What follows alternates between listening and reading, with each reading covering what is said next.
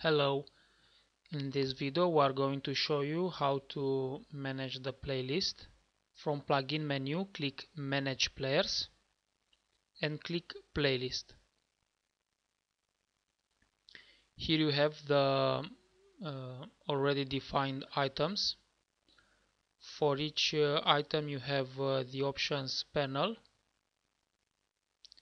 from where you can change all the parameters for that specific item. You can add a new item. You can duplicate an existing one by clicking duplicate. You can rearrange them by drag and drop. And of course you can delete an item. Let's add a new item. For the video files you have three options. The first option is to click upload file and go to media library video and select the video file. Please make sure you have a link here. Maybe none is set as default and no link is here, so in this case click file URL first and then click insert into post. Another option is to paste the direct URL from your server. Maybe you have a FTP client and you have uploaded your files in a special folder. Just paste the link here. Or you want to place the video files from a third-party server. Again, just paste the URL to that file. The same for a second extension.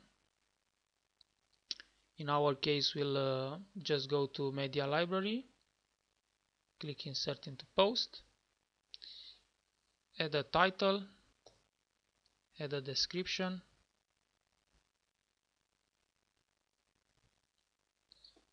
add a playlist image,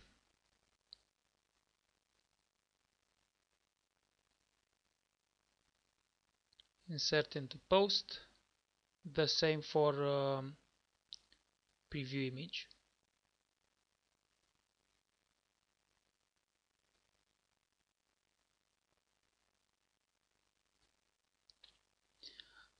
By default, set is first is checked. In this case, the new item will be added at the beginning of the playlist.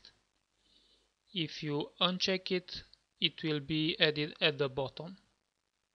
So add record, back to playlist. Here is our our new item. You can preview the player and you'll see the new item added.